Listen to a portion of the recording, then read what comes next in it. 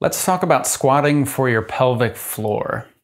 Now, if you've watched any of my videos, you probably understand that I don't really believe that there's one good way to squat. I feel like there are many different positions, and some of them are more appropriate at other times, and some are more appropriate at other times. So if we think about squatting with the pelvic floor in mind, we don't generally want you to adopt a super wide powerlifting low bar and bent over kind of squat position. Generally what I want is my feet underneath me a little bit more, my hips stay a little bit more directly underneath me, and I'm a little more upright. Okay, so not like this, let's do this, not like this, but like this. Okay, you'll see my ankles have to bend a little bit more, and all my joints kind of work together there.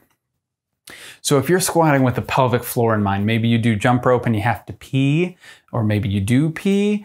If you need to tighten those muscles up or put them, I guess I'm trying to spoil the thing. Generally, it's not necessarily that they need to be strengthened. I don't know that Kegel exercises are generally the first place to go.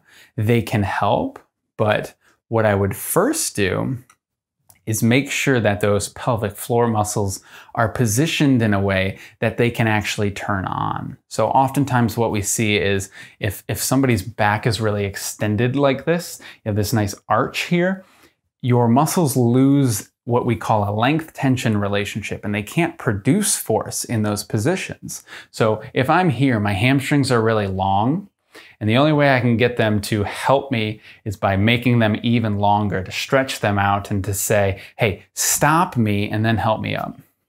So hamstrings are a good example because it's something that everyone can kind of feel a little bit better, but you can also extrapolate this to pelvic floor musculature as well. And so when I do this and I stick my butt way back like this, but my shoulders and my upper thorax here are pointed upward that way, I don't have this canister, okay? I don't have my upper body on top of my lower body. I instead have them moving separately from one another. And if I want to support loads, I want to compress those. I want to use the fluid that's in my stomach and try to compress it because it's going to be really resistant, right?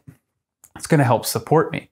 So first step here is we have to position the hips. So generally you're going to be arched too much. What I'd like to see is a little bit of a hip tuck, pull the hips back, and I feel my lower abdominals turn on. If you don't feel them yet, hold there, reach forward a little bit, and exhale again. This time a little bit longer, a little bit harder. And now I feel them turn on a little bit more. So I can hold this semi-squat position and find those abs. And then what I can do is I can squat down, hang on to that position, and if I feel myself lose it like this, then I know to stop, okay? I don't want to go into that position where I'm losing it. I don't want to go into that depth where I'm losing it. I want to make sure I maintain a good pelvic floor position the entire time.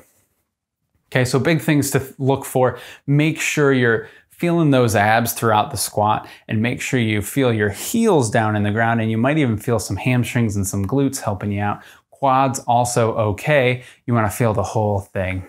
If you don't feel a piece of those or even any of those, just keep trying.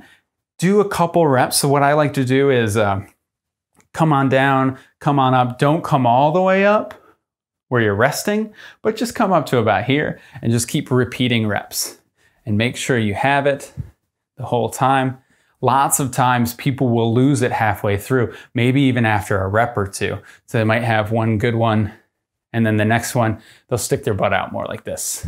Okay, so if you're doing that, if you're not feeling those abs holding on to you, then you know, maybe I need to freeze. Maybe I need to pause and fix my positions before I continue going. But again, Kegel's not a bad idea. Make sure you're getting the right positions first before you start to implement some of that stuff, and you'll challenge those muscles in a more effective position.